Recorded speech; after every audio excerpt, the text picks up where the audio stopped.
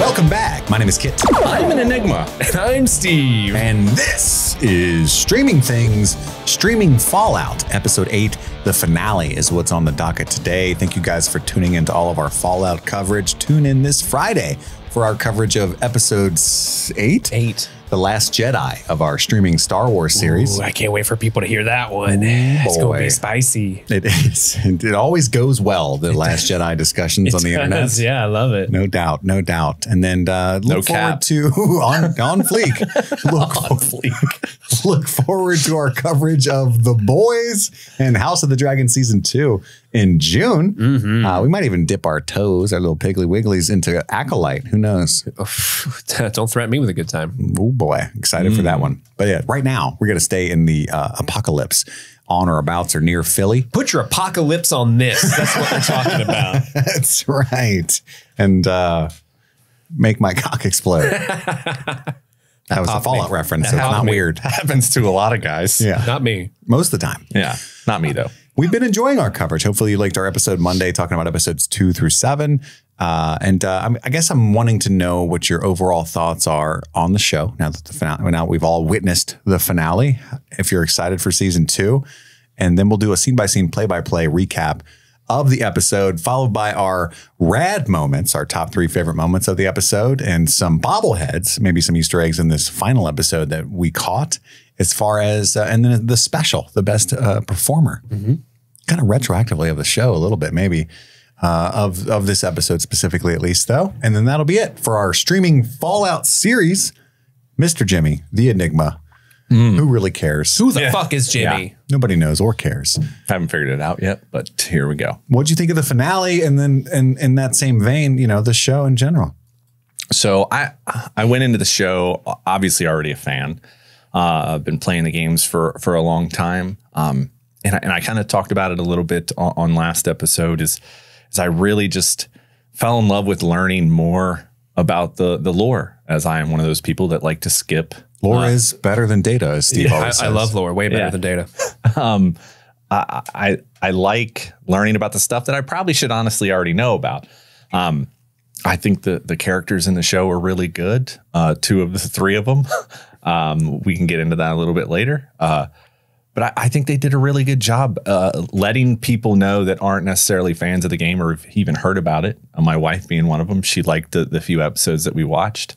And she knows zero about the show or the game. Just letting them into the universe and showing them, you know, what us nerds have been nerding out about for many eons, right? Pull back the curtain. What are you nerds nerding out about? Let me see. I want to know. Yeah, it lets the bros in to our nerd society. And I like coming and joining you guys on this show. One, because I don't look at things from a technical side. You guys are a little more adept to seeing things a little bit different than me. I would assume, or I would compare myself to kind of like the average American watching television, right? Like, is it good or is it bad? Those are really those are the 2 things that I look at when I'm watching a show. But to hear, you know, some of your guys' insights, whether it's technically how it was cut and put together, or your take on a certain situation, is something that I really enjoy doing. So I'm glad I could be a part of it. I love the show. I'm really excited for the setup for season 2. It was already announced, so that's exciting. And yeah, I liked it. I was a big fan. What about you, Steve? I think if you listen to the episode on Monday, you probably kind of get the overall impression of what my feelings are so far with the season. And it doesn't really change after episode 8. I think episode 8 does a pretty solid job of wrapping things up. There's actually something I really, really enjoy that happens in this episode that we'll get into when we get to the recap. And I think that kind of goes with what I said last episode, which is that the best plot thread for me, at least for this entire season, has been like the history of Vault Tech and like how the vaults came to be and that sort of thing. That's been the most interesting because that's also something we didn't get to see in the game. So it's fun that they're exploring the origin story of the vaults and the true purpose behind them, which is something that was always alluded to in the games and hinted at, but it was kind of cool to see it coming together in real life. And the mystery of Vault 31 is enticing. I like where that was going, but overall there's something missing in the show. It's hard for me to put down exactly what it is. There's this I don't know. There's this lack of fully reckoning the apocalypse, I think, with the characters. And I guess that makes sense because the characters, the apocalypse is old hat to them. But even like Lucy coming out of the vault for the first time, I feel like there was this lack of like, wow, it's fucked up here. Yeah. It's just kind of like she just kind of rolls with it, which in her character is a little okie dokie, sure. But I think there's just something I can't quite put my thumb on it that's missing from the show that keeps it from me saying like I really like this show. I'm like, I'll be honest, when the credits rolled on episode 8, I was kind of like, thank God I don't have to watch another one. I'm good. Like I'm sold. I've had enough with this show. I assume it will be renewed. Yeah, it's already greenlit, and Bezos will throw money at anything. I mean, I know he's not technically in charge of Amazon anymore, but how much do we really believe he's not pulling the strings? Right. But I mean, The Expanse is a show that makes no money that he just enjoyed, and they paid for 2 more seasons of that just so he could see what happens.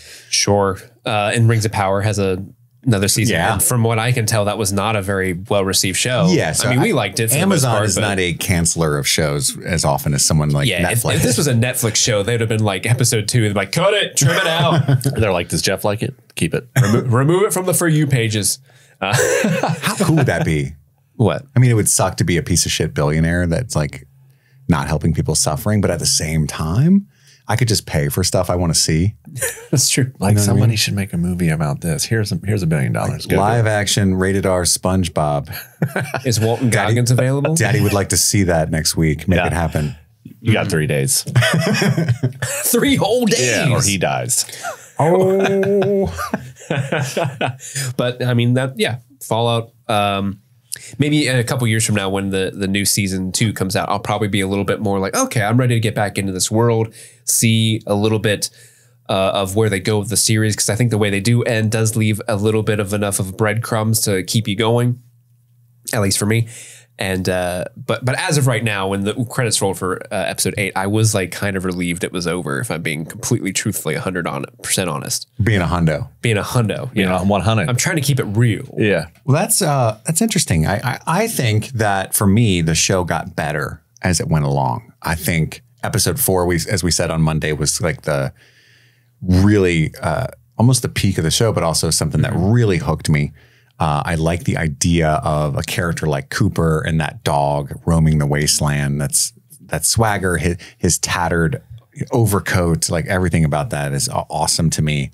The evolution of Lucy into becoming a slightly less positive and more tough and jaded, but also at the same time always keeps that air of relentless positivity. And, I think that juxtaposed against the wasteland is really funny and interesting.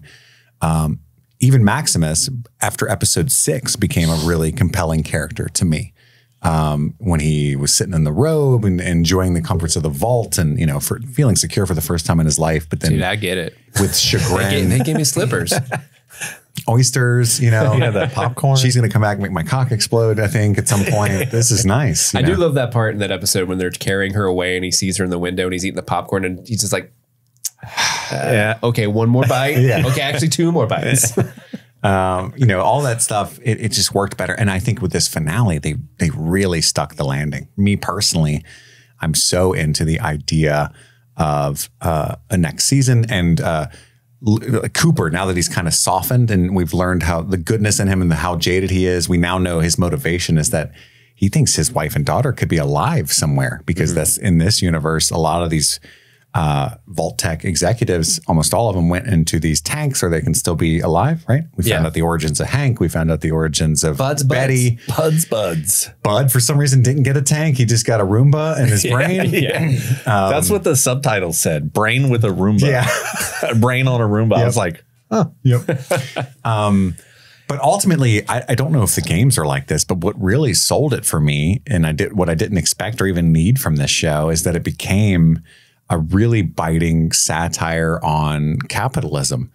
It's 100% the games. Yeah. Really, that was super compelling to me. It came, like I said, I didn't expect or need that. It was about as deep as a puddle for most of this runtime of this season. And I was fine with that.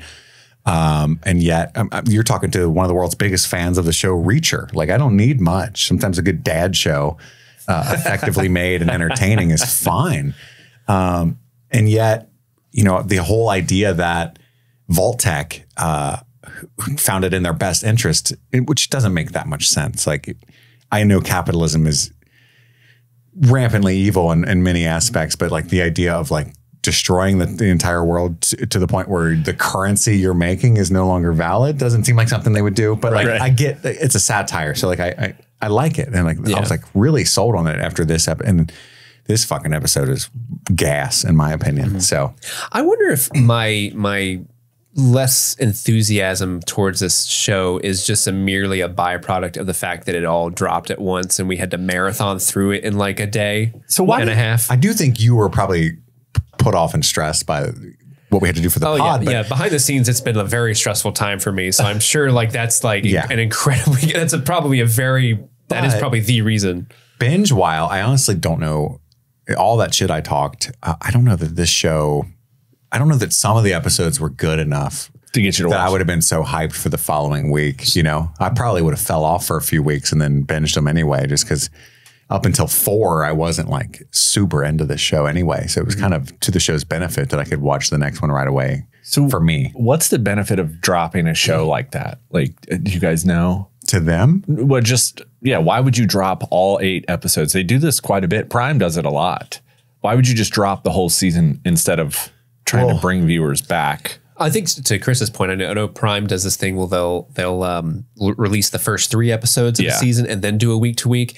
And I think maybe to your point, like maybe they knew like, oh, this show really starts cooking on episode 4. So if we drop the 3, maybe people were like, oh, these are the 3. Oh, I'm out.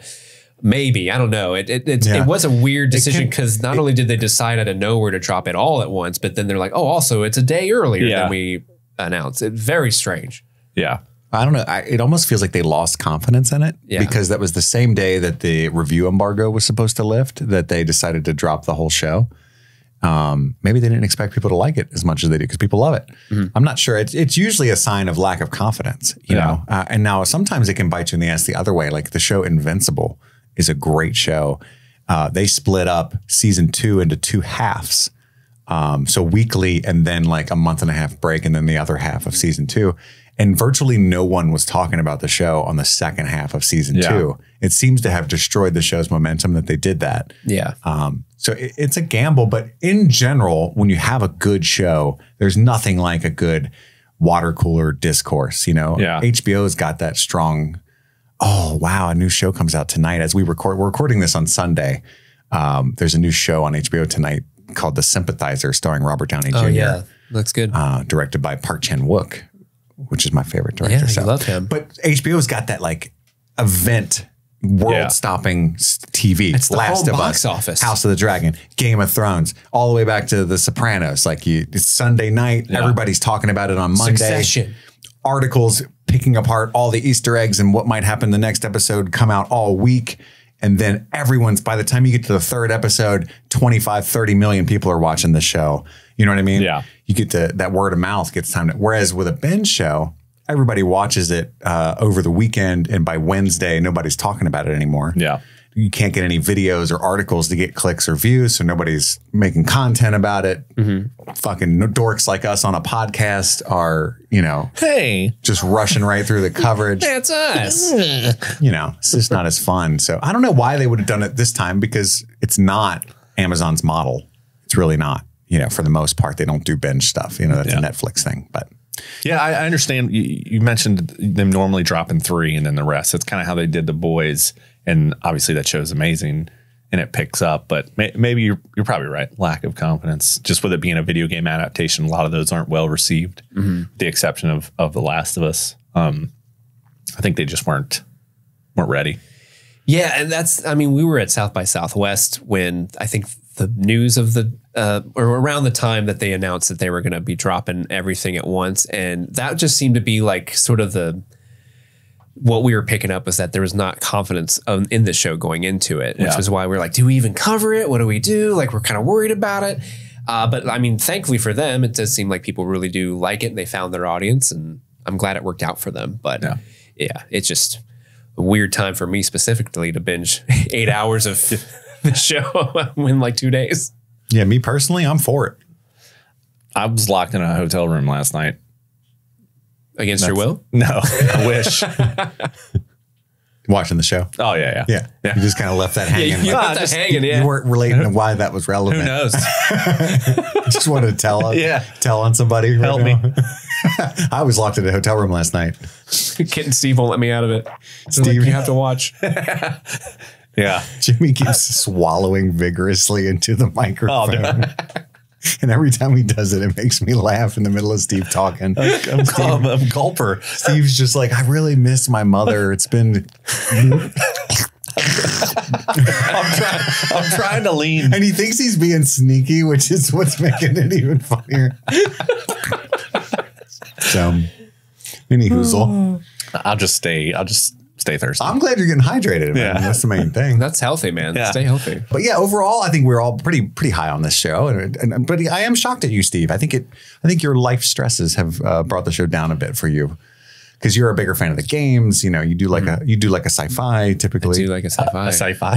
Sci-fi. Yeah, it's his favorite genre is sci-fi. Nice. Yeah, I mean that's probably true. I mean, it'd be interesting, like when season 2 comes out, because I'll probably rewatch the show again in preparation for season 2, because I'll watch season 2. So it'll be interesting to see if I like come around on it more when my life isn't on fire. You're just bald by then.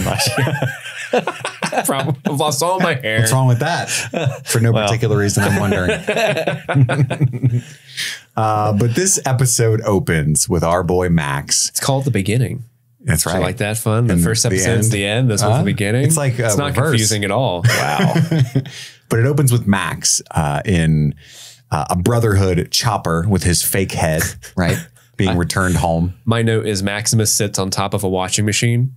Because if you see a shot, the way he's bouncing around is very quick and consistent, as if he was sitting on top of a running washing machine. Yeah. It's like him and the character in Ready Player One when he sleeps on the washer and dryer to show that he's poor. He's so poor. He's so poor. He sleeps on his washer and dryer. He's got the fake head. He's returned to base. And we see, I think it's the overseer. I forget what it's called, but he's up there looking down Quintus on him. or something? Yeah. You wearing the knight's cleric? red. Yeah. The cleric. He's wearing the knight's red, right? Immediately called him out. He's Where'd like, you get that? "Ugh." And they find out immediately that it's not in the head, and they're just going to shoot him in the back. But Dane is there, and they accuse him like, it seems like everyone in your company suffers ill luck. But Dane's there, and Dane's like begging for Max's life and admits that they injured themselves. Yeah. None of us called that. I thought that was an interesting. I like that it said without a doubt Maximus did not do that to Dane. Yeah. And it's just kind of like I was just scared of going in the wilderness, so I just maimed myself. Yeah. Scribes die Horribly. Yeah. Yeah. Like the balls to do that, dude. Yeah. Yeah, squires do die a lot. We'll just send you another one. We got tons of them. What we didn't see in the first episode is a scene where Dane is in the infirmary like, this was such a bad idea. What the fuck was I thinking? Yeah. Holy shit. There's a lot of foot wounds in this show. There's 3. Nolan have a foot fetish. 3 severe foot wounds. Yeah, Michael Emerson gets his foot shot off and then grinded into a metal foot. Yeah. Dane has this happen to them. What's the other one? Oh, Thaddeus. Thaddeus gets his toesies stepped on. Yeah. A lot of Piggly Wigglies were injured in the making of this production. And the swap of the fingers. That's not a foot, but that's like the foot for your arms. It is. It's got phalanges, right? Yeah. Yeah. I don't think we talked about her dead stinky finger the entire. We didn't. time. You can always see it like discolored, and it's really so funny when it pops up in the frame. You forget about it, and when she holds up your hand, like it's a dead finger. Yeah. She's like, "Want to have sex?" And it's just sitting there, and he's like, "Not really." What's that smell? But it like works still. Yeah. My finger supply is running low. Does it? Coop puts it on, right? Coop. I said Coop like we're bros. Coop has his bitten off and he sews it back on. Yeah, he carries his own finger around with him and then sews it back on. But she is given a finger by Snip Snip. Oh, okay. Yeah. I thought for some reason before he harvests her organs, he gives her a new finger. Yeah, which is interesting. This won't hurt a bit. My finger supply is running low. Oh no, that's embarrassing. I thought there was a dick in that drawer. To be honest with you, really? There was like Steve would love that. Oh, let me see it. It looked like a big toe, maybe. But when I first saw it, it looked like a ball sack and a dick. I was like, that's not a finger. If you just put a dick on her hand, this won't hurt a bit. Yeah. But yeah, he's Dane's begging for Max's life. And they ask what happened in the next scene. They, Dane manages to convince them not to spare him. And he also is saying, I'll take you to the real head. I know where it is. That's important to them. And we see the cleric talking to him privately in the next scene. And he asks what happened to Titus. And he says he died running. He was a real little bitch about it. He was a real Michael Rappaport about it. You didn't tell me that Knight Titus was actually Michael Rappaport. Yeah. And then he says, from Deep Blue Sea, the Brotherhood has fallen far. Power is taken, not given. A lesson that you seem to have learned. That's a cold piece. It is. I like how he kind of respects him for taking the armor. He's like, that was a real manly move. Yeah. And he's like, we will rebuild. That was a real power move. Oh, but he looks around and armor move. Yeah. He's like, with me leading the fellowship and you as its swords, we will build a new fellowship. Will you build a home with me? And I thought that was really sweet. Like, oh, guy, let's go home together. I love you, Max. Can I call you Max? Home is where the Max is. That's what I say. Max, have you ever thought about how hands are really the feet of your arms? I think about it quite a bit. All the time, sir. Anyway. Yeah, so he wants to start a new brotherhood with whatever the power that's hidden in the doctor's head is. We don't know yet. It's called fusion. I keep calling Lucy Ella throughout my notes. It's Goosey. That's adorable. Yeah, Goosey. Yeah. Nope, it says Goosey right here. The goose is loose. I love that in that last episode. Yeah, she says it's Lucy and he checks his notes. Nope, says Goosey. Puts the glasses on. Nope, definitely Goosey. But Lucy shows up to Flame Mother's crib. The observatory, famous landmark in Los Angeles. The Los Angeles. Yep. We cut to Cooper listening to the Vault-Tec meeting. It's in the past. And we get to see, oh shit, Betty. Young Betty? Young Betty is in there. She's like a secretary of some kind. Whoa, young Betty. And he's been, we didn't talk about this in our mid-season recap at all, but he's been co-opted by the Hollywood Forever crew. Moldaver. We ran into Moldaver, who's somehow alive. It was a huge part we didn't talk about. And now Betty's somehow still alive. What the fuck is going on, Steve? And he's worried that his wife is up to no good, but he's still holding out hope. So he's listening to their board meeting. Come on, Barb, set them straight. And it's this heartbreaking moment where he's waiting for his wife, who he thinks is a good person, to stop the madness, right? And again, all the impetus of all of this is that someone told him there's no dogs allowed in the vault. And he's like, hold the fuck up. Hold up. You saying I can't bring Roosevelt with me into the vault? No doggos? For who said? What? Who said? What's funny is how big that thing is he's got in his ear. So noticeable. They don't have miniaturized electronics. I understand that, but it's just funny. He's like, I do like that when he does have it in and someone He always walks him, turns he his always head. turns his head and oh, hey, what's going on?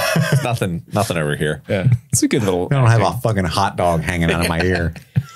But flopping around. But in the last episode, we didn't really talk about meeting Bud, who's sort of the guy that runs Vault-Tec and is sort of Buds. His wife Barb's boss. Yeah. But he was the former CEO or not CEO, but he was involved in the military. He was in charge of the product management for the power armor during the Anchorage battle. And Cooper automatically doesn't like that guy because that series of armor has a very specific design flaw that led to the death of a lot of soldiers.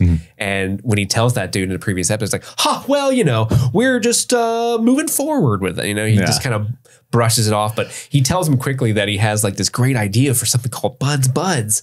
Because, the problem with capitalism and ideas is ideas that take centuries to manifest, your workforce dies. So he's working with a bunch of junior executives to help him foresee his plans or his plans come to fruition. Yeah. He's so excited about it. The same managers that might live for the same centuries, maybe. Maybe that's what his plan is, right? Just maybe. And it's intercut with Norm's exploration of Vault 31, and there is no Vault 31. It's just an empty area.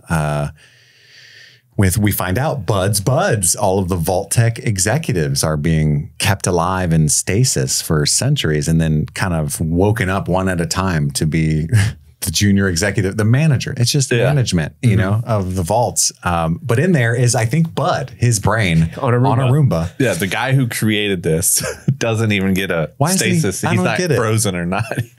And he's like really ineffectual, like the whole bit where he's like, you can't be in here. Initiate protocol 53. Hold still. Hold still. Let me stick you with this. I love that line when he's like, you won't see anything in there. And he like turns the lights on. Oh shit, he's going to see everything. It's goofy. But yeah, everybody, there's the whole bit in the past timeline where Barb's idea is that everybody gets to make their own vault. And then we'll wipe the surface clean. Right. And there's definitely some Easter eggs in this section as far as I've never played the games, but I can imagine each of the ideas that they come up with have to be vaults that were in the games. They are specific vaults. Yeah. Absolutely. And we also find out that Henry, the guy that's been calling, the big fan of Cooper, is Hank. Lucy's dad. Hank McLean. And he's very curious. And it's such a nice little point that when Hank runs into him, and it's a de-aged Kyle MacLachlan, and he's like, man, I really love when you killed Jorge in your movie. And it's like the scene that Cooper was like, I really don't like the scene. I don't feel like my character did it. But this dude fucking loves it. And it just kind of, it's a nice little cherry on the whipped cream. Of how different their outlook on life is. Right. And all of this is intercut with Moldaver, the flame mother, talking to Lucy. You know, you came out not just to look for your dad, but because you were curious about what the outside is. Who has Hank in a birdcage? She does. It is a giant birdcage, which is one of my favorite movies, Hank in a birdcage. Yeah. And it's so heartbreaking to watch Cooper listen to this. At one point, Barb says, we're just going to drop the bomb. That's the only way we can guarantee that this plan comes to fruition, right? Because they've been withholding technology and peace negotiations because it's not good for business. People are less likely to buy vaults if the war doesn't look like it's going to happen. But she says we'll literally drop the bomb, and that's a bomb dropped. Yeah, So are we supposed to believe that the nukes were actually dropped by Vault Tech? Well, at the very least, they initiated it. Yeah, they like made it happen. Like started the war. Oh, like bombed somebody first, and they also bombed Shady Sands, right? Yeah, after Hank does specifically. Yeah. With probably a mini nuke. Yeah.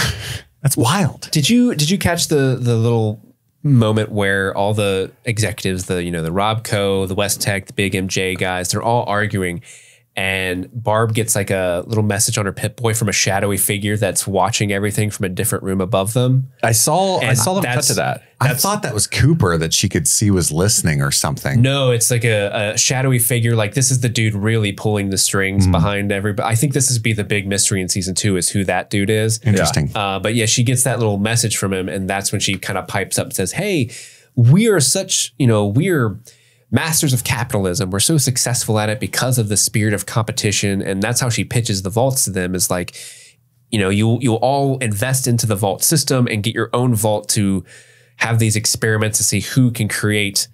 We'll be competing to see who can create the best future, and may the best experiment win type of thing. And that's when they're all like, oh, I would like an experiment where all the children are orphaned and all that stuff. Yeah. Interesting. But yeah, Bud, a big baddie. Bud says, the future of your humanity comes from one word: management. He also says, what's the greatest enemy? Time. And then Cooper's like, time. I'm guessing it. Yep, I was right. Well, that's what if it cuts him and he was like, well, he tells him that earlier in a couple episodes before when he first meets Bud. He goes on his little time. Was it at the party, the house party he was at, or I think technically does it before that because at the house party he's sort of like, hey, it's Bud. It was and he's like, all right, cool, and he leaves. Fuck that guy. It was on set when he met him. That's right. Yeah, that's right. And I like Bud's obsession with time is appropriate because he invents the thing that can let people live, ostensibly forever. So interesting. And we still don't know how Moldaver lasted that long, though.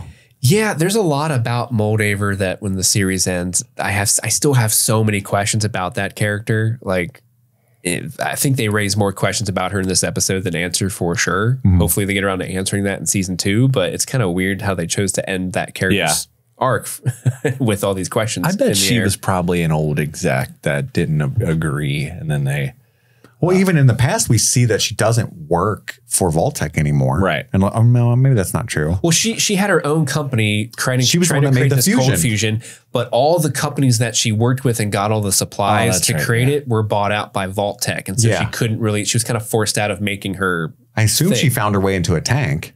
At some point, she would have had to have. Yeah, because Henry knew her. Hank/Henry knew her. Well, he could have also met her in the time when his wife Rose left and started a life in Shady Sands with her at some point. True. So I did get a little bit of a, if not like a very close friendship, but maybe a slight romantic relationship between Moldaver I looked and at it Rose. as a romantic relationship. TBD. Yeah. TBD. TBD. This episode of Streaming Things is sponsored by BetterHelp. What's the first thing you'd do if you had an extra hour in your day? Sleep. You would sleep more. More, yeah. Okay, Sleep that's more. fair. Some people might go for a run, read an extra book. A lot of us spend our whole lives wishing we had more time. The question is, time for what? If time was unlimited, how would you use it? The best way to squeeze that special thing into your schedule is to know what's important to you and make it a priority. That's what therapy can do. Therapy can help you find what matters to you so that you can do more of it. You can learn positive coping skills and how to set boundaries. You can get empowered to be the best version of yourself. You can also nap. You can also just nap. So if you're thinking about starting therapy, if you've never tried it, give BetterHelp a try. It's entirely online, designed to be convenient, flexible, and suited to your schedule. Just fill out a brief questionnaire to get matched with a licensed therapist and switch therapists at any time for no additional charge. Learn to make time for what makes you happy with BetterHelp. Visit BetterHelp.com/streamingthings today to get 10% off your first month. That's BetterHelp, HELP.com/streamingthings. April is here, the tomb is empty, and it's time to give a special thanks to all of our patrons who keep the lights on at Streaming Things. And I want to give a special shout out to our super patrons for the month of April. Thank you so much to Stanton Valentino, Maddlestat, Bryce Coppin, Susie Callahan, Anthony Corona, Sunshine, Huckleberry Cauliflower, Ashley Hazen, Mike from New Hampshire, Brett X, Emily Scarano, Lil Tickler, Svento7, Jay Scramo, Bluff Pum, A.K. Ashley Ray, Adam Busby, Wendy O'Laughlin, Jason Hawkins, Conrad, Kaylee Sampson, Rabbit Dog in a Barbie Car, Charlie Friday, Alexis Adler, Peaches, Emmy, Haley B, Joe Velez, John Collins, Amanda King, Trisha Bueller, Sun Loving, Mortal, Suzanne Rode, Jen Robinson, Kalisha Reeves, Aaron Armstrong, Kevin Strother, Ashley Powers, Stephen the Fifth, Casey McCain, and Enza. Thank you all so much from the bottom of our hearts. And with that, let's get back to the episode. So after all of these bombs are dropped, we cut to Max, who's gearing up to invade the observatory with the Brotherhood, and Dane admitting more clearly that they did it to themselves and why. And he's like, hey, I got a vault we can go live in. People make your cocks explode. There's popcorn. They got these deviled eggs and oysters. It makes you super horny. And Dane's like, no one's ever going to be safe, and there is no leaving, right? And like, there's just Nowhere safe. They like to protect Max, but you know they have no real hope or optimism for life getting better either, and they want to squash that in Max immediately.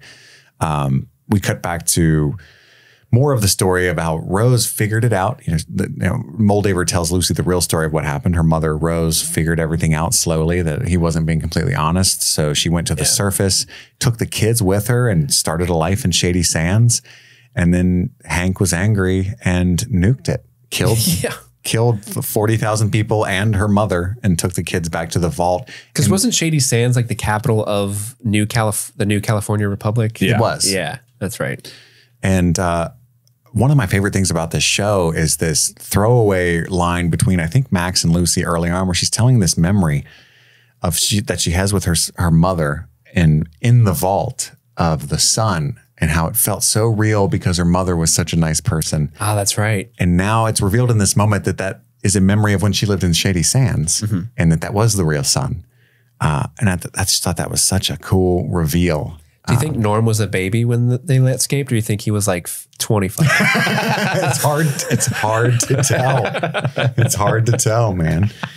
And it's also revealed in this moment that the tech that's in the head, and she comes in all angry at first at Moldaver and just throws the head on her breakfast, which I thought was awesome. That was a great touch. And even Moldaver kind of smiles and makes like, you sassy bitch, I was going to eat them eggs.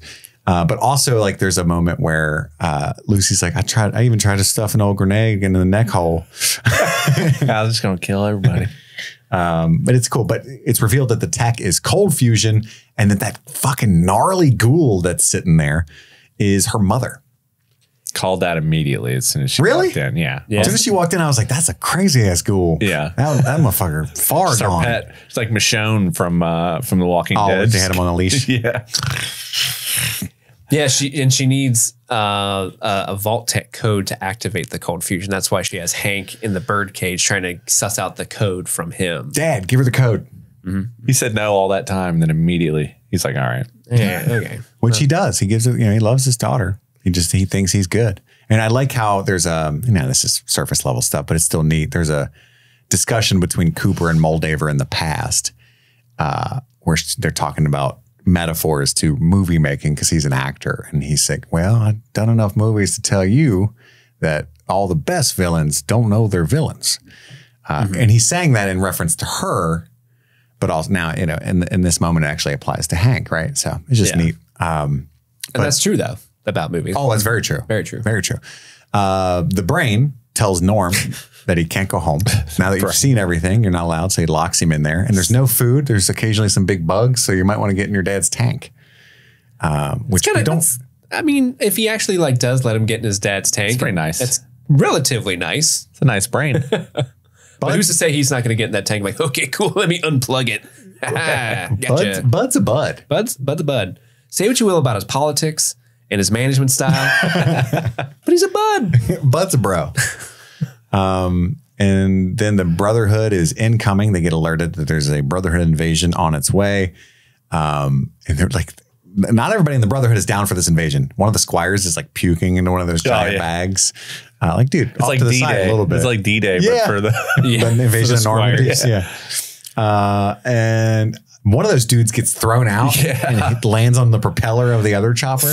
That was wild. So those turrets were wildly more accurate than the one that the doctor runs into. On the Enclave that was unloading 1 billion bullets at him at point blank range and somehow missed. And the dog. Please remain calm. And then it proceeded to just miss everything. Yeah, that's one of the worst parts of the show is that he just old man jogs away from that Gatling gun.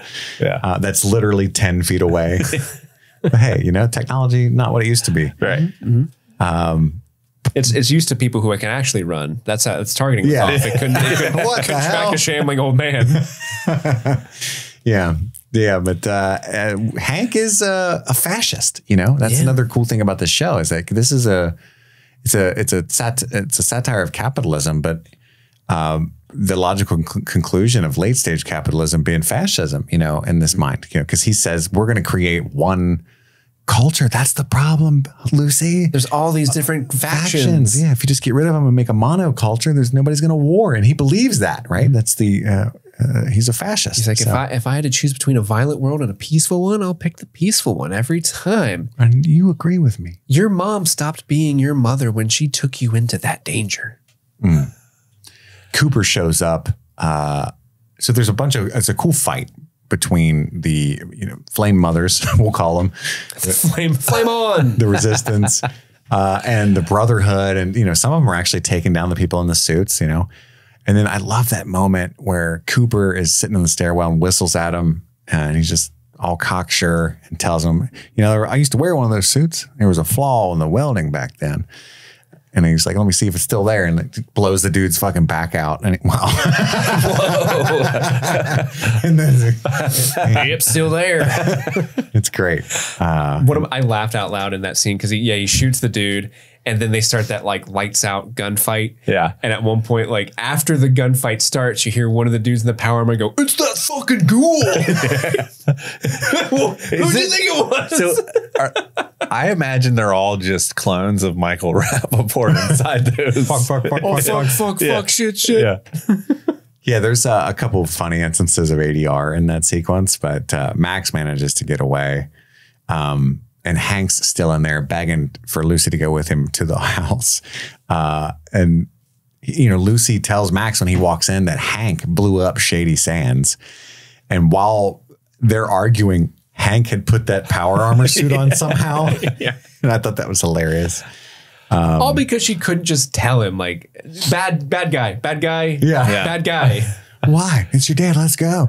I was really hoping Maximus, I thought for a moment he was going to kill Hank. I thought he was going to just change his whole outlook and become the guy. That's my armor you're wearing. Yeah, just blow his head off, but didn't happen. Now he'd slap the shit out of Max with the armor. Yeah. Knocks him out. But then Lucy pulls her gat, gets the drop on old dad, and he's like, hey, wait, what? I know you're never going to shoot, right?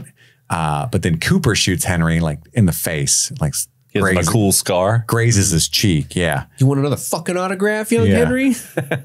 I love that. And then there's another callback to Feo Fuerte a Formal. I don't know what that means, but it's cool. Ugly, strong, and dignified. And it's a quote from Stagecoach, a John Wayne Western. Interesting. So where is my family, I think, is the big reveal from Cooper in this confrontation with Henry. Because I was never under the impression, because multiple times throughout this show, and this is why I think they really stuck the landing, Steve, is some of the weirder things kind of really come together in this finale. But there's multiple people that kind of drop hints or make allusions to, wow, you're still alive, Coop, or Ghoul, 200 years. Why you've been sticking it out a while, and it's kind of like, why? Well, someone even asks him that point blank. Why are you still living? What is it that you're living for? And that's I think that's the sheriff that he killed. Yeah, I love him. Oh. No, he kills the president of the government. That's right. That guy was eating cysts. I don't know if you guys saw that. Ew. Yeah, but the can said cysts. So he would eat them and then spit the core pit out. Yeah. God, Christ, man. That actor is really creepy in almost everything he plays in. I'm not He sure. said, you need a new publicist. I ain't heard nothing about it. Oh, you're president now? Why not? President of the government. Sounds like some idiocracy shit. Yeah, I'm president of the government. But the government's misspelled on their sign. Yeah. So funny. The government's like 5 people. Yeah. So now we know his motivation has been he's looking for his wife and daughter. I presume, last time we saw his daughter, she was on horseback with him, but we don't know how things went down from there. Yeah, we know at some point they get divorced. Right. Because he's paying alimony, but we haven't seen them get divorced yet, at least on camera. I assume that'll be a season 2 thing. Yeah. But yeah, what happened to his young daughter and wife? Yep. Where is my fucking family? And how does he survive that? I understand the radiation, but there was a bomb within a mile of him, so he would have to get somewhere pretty quick. Maybe a fridge. He was on a horse.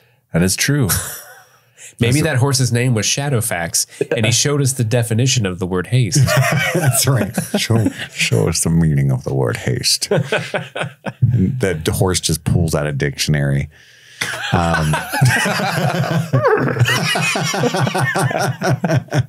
Looks like so that's interesting to me, but I love that. And this is where I'm so excited for season 2, because he looks at Lucy and there's a different, he's like, you're my bro now. I like you. You're cool. We both lost fingers. We both got them back. That's spunky of you. We've lost family members. Yeah.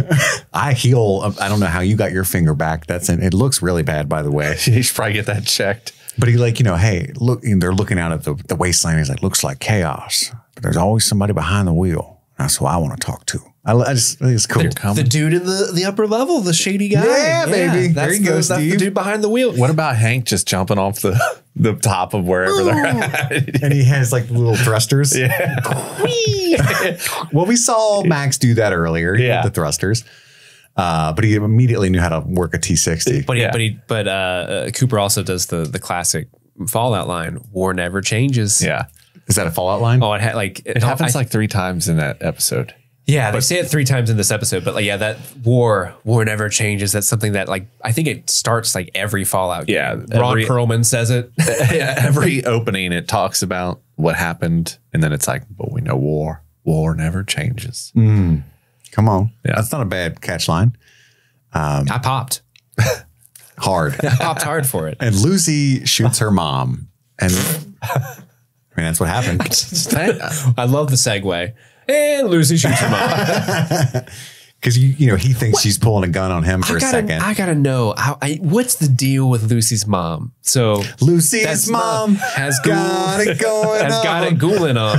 Ooh. Like obviously she's a ghoul. I assume she's a feral ghoul, or at least like not all there. Yeah, she's lost way. her humanity. Somewhat. But Moldaver's like, I think she's holding on to hope that she could cure her. I guess, yeah, she's trying to figure out a cure for her, but it's kind of like, man, I love watching her decay and lose her humanity and just real sad. Yeah, there's the heart necklace there. But then I love that, the iconic line from Lucy after she shoots her mom. Okie dokie. She's going to go wander the wasteland with Cooper now. That's awesome. Come on, girl. I want that show immediately. Go outside, nerd. Touch grass. Let's go meet your maker. And then Max wakes up. Lucy? And I wonder if it's going to be like a villain turn that he thinks she abandoned him, or if he's just going to be worried for her. But either way, he wakes up alone now. Maybe he thinks the ghoul kidnapped her. So when they meets up with her, he like tries to kill him. Yeah, he's going to chase the ghoul down. He's already fought the ghoul in the suit and lost. Mm-hmm. Yeah, he sucks. Now he has a whole brotherhood at his back. Now he's Knight Maximus. He wakes up and Dane shows up and was like, "You killed Moldaver? Whoa, guys, he killed Moldaver!" And they're like, "Maximus is the winner. Maximus is the winner." You think he's gonna like toe the line and be honest for once, and he never is. He tries to kind of stop Dane, but again, Dane is so pessimistic that they kind of do this on purpose. Like, this will be good for both of us, and definitely good for you. I'm looking out for you. I'll be your squire. Yeah. But before that, I skipped over this, but like before that, Moldaver shows back up and activates the cold fusion again, and it turns on all the lights in the city. Yeah. I guess they have it connected to the power grid. It's awesome. To what end? And she tells Maximus, well, she holds Rose's hand, or the corpse's hand of Rose, says they did it, and then asks Maximus, hey, what are your friends at the Brotherhood going to do with unlimited power?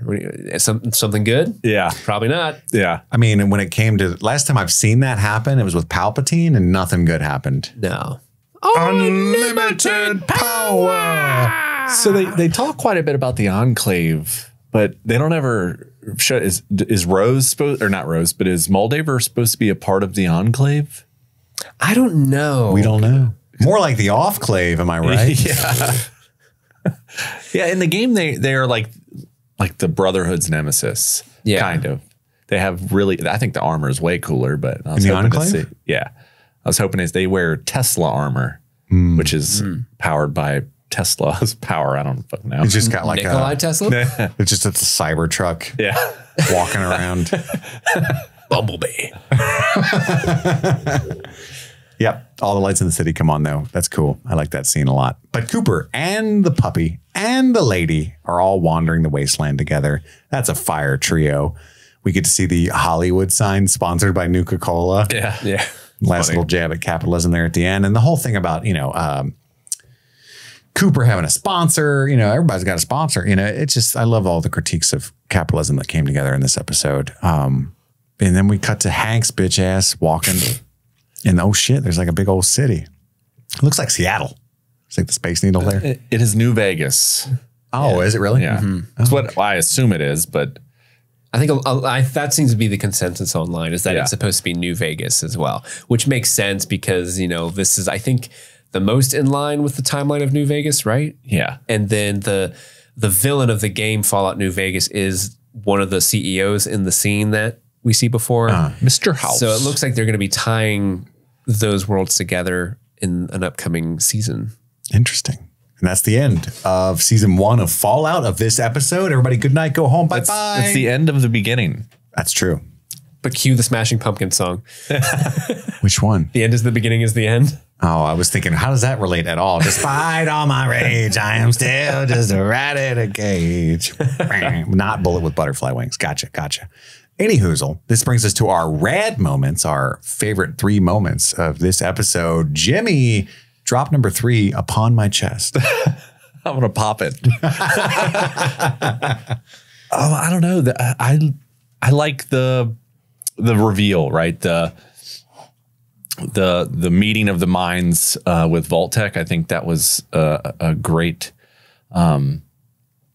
It was done really well to see all the people talking about how they're in control and seeing the people behind the curtain, so to speak. I didn't know that from playing the game. I obviously assumed that Vault-Tec is kind of the criminal here, but I didn't know that the 4 or 5 of them kind of conspired together to create all this mayhem. And I really liked kind of that reveal. It opened my eyes to the show. Awesome. What about you, Mr. Steve? My number 3 is Norm meeting the Buds. It was a fun little. I like that conclusion to Norm's backstory of trying to figure out what's going on in Vault 31, and then you walk in there and Bud's still alive, but he's a little Roomba, and everyone's been held in stasis for 200 years, and they release them periodically to help shepherd the Vault's dwellers into the new age of humanity, the way that Vault-Tec wants it to be. I thought that was a very fun reveal, and I'm excited to see where that goes next. What's your number 3? Mine's the same, the very same. Didn't expect to care about Norm's storyline anywhere near as much as I do. And the whole Protocol 53, it was very funny. Brain on a Roomba. Dug all of that combined with the big reveal that this was, It's kind of the same. It's right in the same scene as Jimmy mentioned too. It's just intercut with a lot of information there. Yeah, and I did love that CEO roundtable. I thought that Walton Goggins played the listening in and the concern and stuff very well. But ultimately, Brain on a Roomba sells it for me. We knew his wife was involved, obviously, but we didn't know to what manner. We didn't know she was ready to nuke people. Yeah. She didn't want the dogs in there. That's just her whole ploy to get rid of their current dog. Yeah. She's going. It cuts to Walton Goggins. Does she not like Roosevelt this whole time? Is he not a good boy?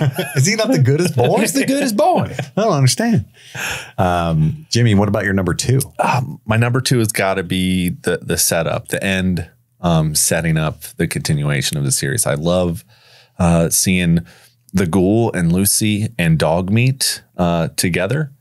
Setting off into the sunset on their quest. It's a good start to another RPG-esque,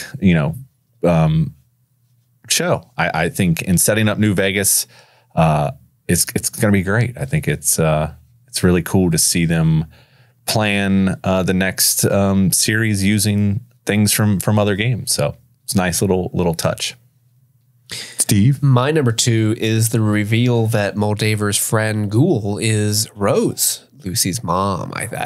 It's a very sad sort of end to like this character who thought her mom was dead, and meanwhile this whole time, she was betrayed by her dad, the person she's been looking through this whole movie, and not only or TV show, and not only did he facilitate her mom being killed, but he like murdered a whole town just to make sure that the rehabilitation of the Earth was done the Vault-Tec way and not the incorrect way. Yeah, it's a very, very heartbreaking scene for that character. This character we didn't even really know, Rose, just seeing this desiccated corpse, like, but her necklace is like fused into her neck and everything. It's like, that's fucking awful. Oh, Jesus. It's a heartbreaking moment. That's my number 2. We're simpatico, my friend. What? Yeah, my number 2 as well. And I thought, we didn't get to Ella Purnell's a fantastic actress, but we haven't given her much to do because of the nature of her character in this show. It's okie dokie. Even like the most heinous things are kind of like, ugh, I guess I'll cut off the head and slice the ass jerky. And in this moment, we get this horrific reveal, and we get to see the tears welling in her eyes, the horror and disappointment at her father. And it's I felt it, even though I didn't know who Rose was, and we haven't gotten much emotion from Lucy. It was a tear-jerking moment for me when it was revealed to be her mother, which I didn't call at all. I was just like, look at that fucking Ghoul. That's crazy. Ew, at the dinner table? It was a big reveal for me. Jimmy, your favorite moment of the finale, coming in hot. I liked the big battle sequence from beginning to end. I mean, obviously big fan of the Ghoul, and you touched on it a little bit. Just that whole scene where he's just the baddest of the bad. Hey, I've worn those suits before. I'll just wreck house real quick. It was a really cool scene to see the vertibirds coming in. It's interesting he didn't shoot Max in episode 2 in the chest below the plate. Yeah. It just occurred to me. Sorry. I didn't think about that, but the show would have ended. Yeah. Well, it's that storyline, which might have been a good thing. He didn't have that flashback yet. He wasn't reminded. Oh, yeah. That's true. Oh, man. I forgot. But Steve, your number one favorite moment of the finale. Mine, hopefully not mine again. Oh, I hope it is. I hope I'm hoping for a we all everybody. We all everybody. My number one favorite moment of the episode is the Vault Tech meeting, where we get to see the true origin story of how the vault and the scientific experiments came to be. It was just all these companies getting together and plotting to use their resources for their own sickening purposes. But then also that Barb is like, well, we just drop the bomb and guarantee that one of us wins. Like, we'll wipe out all the competition. It'll just be us. And like that, as someone who played the games and I've been a part of like finding all these fucked up vaults and all that stuff, kind of seeing where it all started and how it came together was really, really fun to see. And you put a bunch of people in a dark a war room with a circular light above them all, and they got their little nameplates and they're all talking about, you know, how are we going to fuck up the world? You know, those kind of scenes are always fun. Vote for Dr. Strangelove in the Patreon poll. Yeah, it's true. But yeah, that's my number one. Is it yours? It's not. I mean, it kind of is, because like the whole we did not pop critique of capitalism is my favorite thing about this show. But Jimmy's number two, I believe, is what it was. But I just love that bit where Cooper goes on that monologue about chaos and somebody being behind the wheel and how he's trying to recruit Lucy. And it's the most kindness we've seen from him. And now our two main characters, well, there's three, but the two that we like are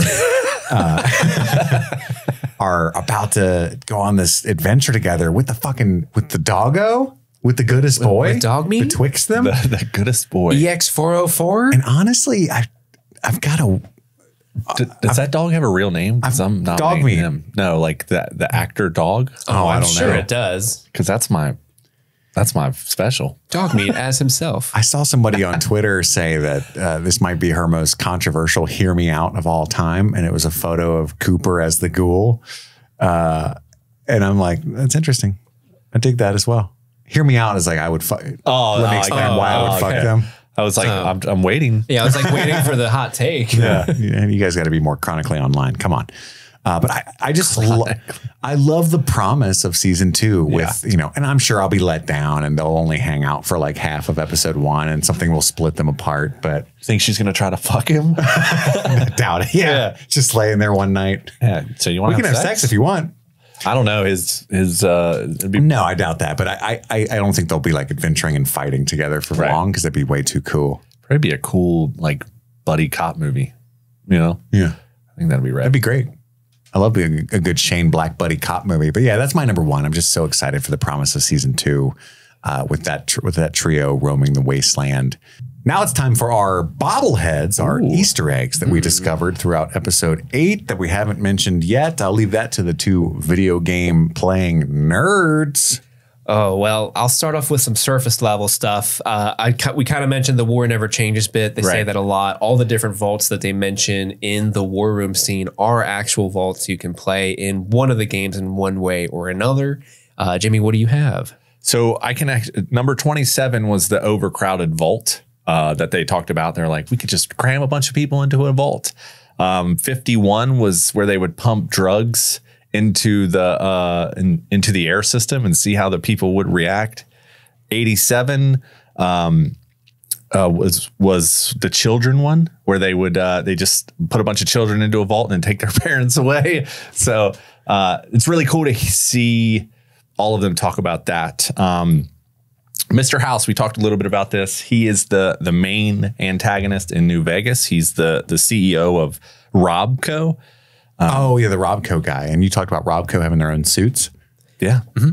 What do you got? So when Hank, at the very end, he steps over a Deathclaw skull, which that Deathclaw is like the thing with the horns? Yeah. That's like the most dangerous thing you can come across in the wasteland. Like if you're walking around, especially like if you're an early leveled character in Fallout, if you somehow manage to cross a Deathclaw, fucking run, because those things are mean, nasty, and strong. But so they were actually created by the military and they escaped after the war. So now they're just roaming and they're all irradiated and really pissed off. So Yeah. they have little skulls. Almost every time you run into one, there's a little skull next to its name, and it's like, don't fuck with this thing. Yeah, that just means it's really outranking your level. You're Right? toast. Yeah. Yeah. You ever kill one? Yeah. Oh, so yeah. at the very beginning of Fallout 4, you get your first power armor, and they kind of send one at you just to get you used to the mechanics of the game. But very rarely do you come across them more so in endgame, but throughout the game, you're not taking one on. They're really, really hard. The game is generally harder than I thought. I recently playing it, like, I'm getting wrecked. Maybe I'm just not as good as I Yeah, you're thought probably I am. just trash. Yeah. But Have you thought about, as the kids say, get good? getting good? Yeah. GUD, baby. No, I did not. Andy said that to me one time, like years ago, and I was like, what does that mean? Like, get good? Yeah, and I've like fixed his spelling. I was like, you mean get good? And he's like, never mind. Gets good. That was before I started playing like Souls games and stuff. So, Yeah, that's the whole thing. yeah. We get another Ink Spots drop. We Three, My Echo, My Shadow, and Me is another the Ink Spots song, which actually also played in Fallout 76 over the Appalachia radio. And we kind of mentioned it before, but the city that Hank sees is the city of New Vegas. Yeah. And my last one is Hank's Code. 101097 is the release date for the first ever Fallout game. Oh, that's right. October 10th, 97. 1997. Nailed it. Good catch. Yeah. That was it. I mean, those were the last three that I had too. So we picked out a ton of stuff throughout these episodes. So, and they're all over the place. So Yeah, there's probably a ton that we missed because for there's sure. like literally every frame of this show has some sort of bobblehead in it, kind of. Yeah. So Bobble almost- baby, bobble baby, bobble baby. there you go. Yeah. Yada, yada, yada, yada, yada. Nah, it's different. I know. It's just fun. It's just fun to say. Yeah. Especially when you podcast. That's so Potty, true. yada, yada. Potty. Oh. I also say that when I take a shit. Yep. But Steve, it's time for our special nominations. Special, of course, is an acronym that stands for Strength, perception, endurance, charisma, intelligence, agility, and luck. And we are deciding who had the best performance in this episode that facilitated all those attributes. That's goddamn right. Jimmy, who are you saying is the most specialist of episode 8? the most specialist, I'll give it to Mr. Walton Goggins. The Gogster? The Gogster. Obviously, the guy carried the show. He's such a powerhouse in that anti-hero role. You see him predominantly in villain roles, but he's just really captivating as an actor. And you know it's him, whether he's covered in hours and hours of makeup. He's just really, really good at playing that kind of character. And I loved him. In every episode, you just get excited when you see him. Some would say you pop. Oh, I pop hard. Yeah. Every Some time. would say that. Yeah. I don't know who. Is there really anybody to give it to other than Walton Goggins? I actually was going to give it to Ella Purnell because this was I do love me some Ella. For me, this was the episode. Hey. Thanks, Rihanna. This was the episode where I think Ella Purnell really finally got to. The goose is loose, as I said. Goosey. Goosey was Lucy. No, I don't like that. No, this was the episode where like Ella Purnell has kind of been on in this like, oh shucks, looking around. Yeah. Hasn't had a lot to sink your teeth into really, but this is the episode that she got to finally be like, oh, this was her episode. Yeah. Whereas Walton Goggins is great and he carries the show and I fucking love him. And anytime he's on the screen, I instantly lean forward. I'm much more involved. But, you know, this was her episode to really shine. And that's why I'm giving her the special for this particular episode. I was really going to fuck with you guys and be like Maximus. George Lopez. George just to see what you guys I think say. Maximus after episode 6 is a pretty great character, and there was nothing ever wrong with the actor's performance ever. Aaron Moten or Moten, I hope I'm pronouncing that right. Aaron Moten, he's He's a good actor. He's not doing anything wrong. I just don't think the character itself is very Is interesting. he in anything else that I would know of? He was in Father Stew. He was in Emancipation. I don't think he was just engaging, and Steve, I think you convinced me. I think Ella Purnell deserves the special award. However, I'm stubborn and I'm going to give it to Walton Goggins. Hey, you gave it to Ella Purnell in the first episode, so let's flip flop. Yeah, I did. Oh, there we go. Yeah. There we go. I do love Ella Purnell. I think they're the main two. I'm so excited to see them return to these characters in season 2. Hopefully we get it, rather quickly. I don't know. It might be 2 years before we see this. 2 years, yeah. Bezos is like, make it now. Hurry up. I'll take it double. We gotta let's buy. But I'm gonna buy Bethesda games too. Yeah. But thank you guys for choosing us on this journey of streaming Fallout, continue our Star Wars series, and look forward to streaming The Boys season 4 and streaming House of the Dragon season 2 along with us. We're going to start some pre-coverage revisiting the first seasons and stuff of both of those shows in May. Until then, we're going to be knocking out the rest of our patron demanded movies. You can go to patreon.com/streaming things to get some extra bonus content like this month's poll of dark comedies. Looking like it's going to be Bodies, but Doctor Strangelove or Death of Stalin or Seven Psychopaths could pull ahead. We need your vote. All these movies are wonderful movies. That's very true. That's very true. But that's all the time we've got for right now. We love you all very much. Thank you for tuning in for streaming Fallout. We've got to go return some videotapes. My name is Kit. Your guess is as good as mine. And I'm Steve. And this was Streaming Things. Happy streaming.